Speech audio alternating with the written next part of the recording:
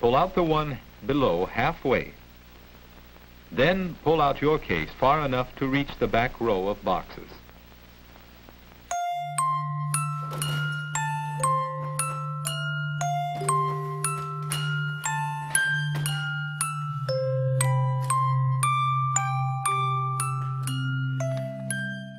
My name's Paul Collier.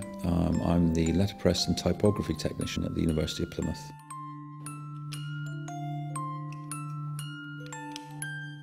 Letterpress is an old form of mass production, an old form of printing, invented around about 1450s by Johannes Gutenberg. This workshop tends to work in the same way as it did back in that time. So by using these pre-moulded, reusable letters and made of metal and wood, movable type, we can produce words and sentences and paragraphs and pages of text.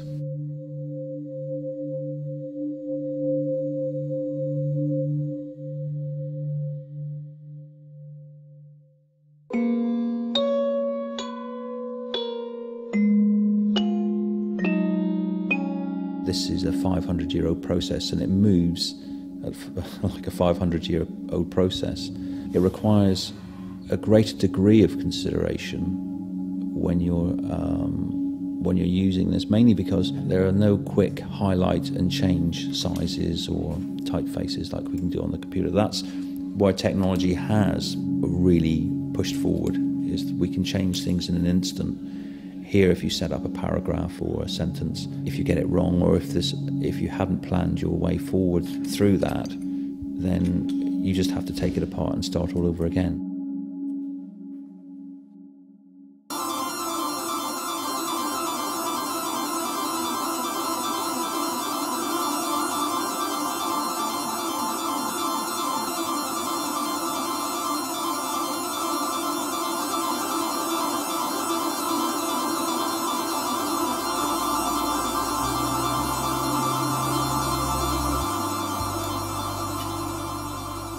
Once you're there amongst it, really, because I know the layout of the case, I'm familiar with where all the letters are in the boxes, my mind tends to wander. I'm listening to what students are saying in the room, making sure the body language is all right, they're not struggling with things, and bit by bit I'm putting my letters together. And I know what it's going to look like. I have a vision of what it's going to come out like. I'm looking forward to seeing it, basically, and getting it finished. But the process is quite therapeutic. You can calmly put this thing together piece by piece, and it's a very enjoyable process.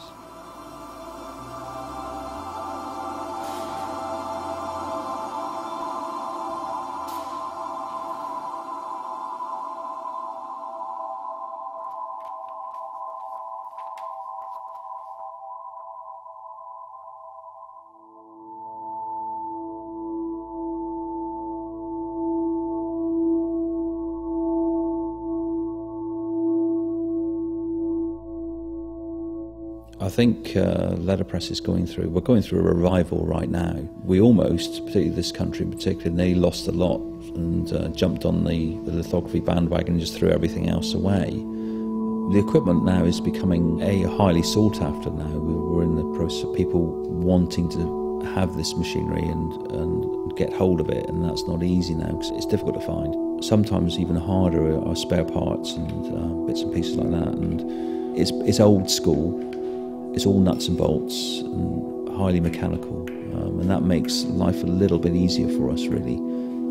But there are one or two pieces on each bit of kit that are difficult to find. That's just the way it is.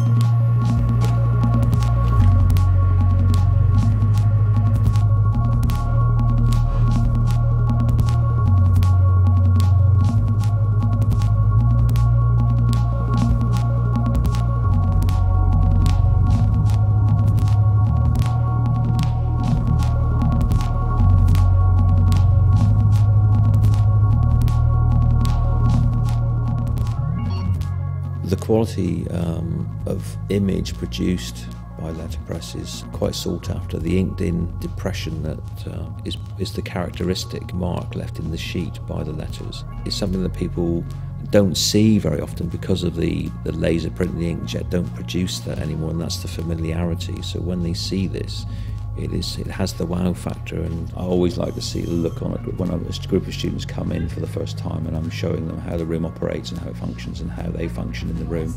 It's very clear that they've not seen that before, or they really get it. They really get what the quality of that is, and it's something that you can't really reproduce in any other way. It's that first look at the quality of the way that the type impresses into the paper. It's very special. Digital age does remove us from the tactile work, the more hands-on, and I think there is a longing in our soul to get back to that. Even if we can't, there is something about these places that people want to occupy and try out. Certainly as an art form, it is very appealing. It's very current now. Whether that will fade, I think it's interesting to note that there are other universities around Europe who are opening their own letterpress studios as we speak. That really tells a story there, I think, that this is here to stay.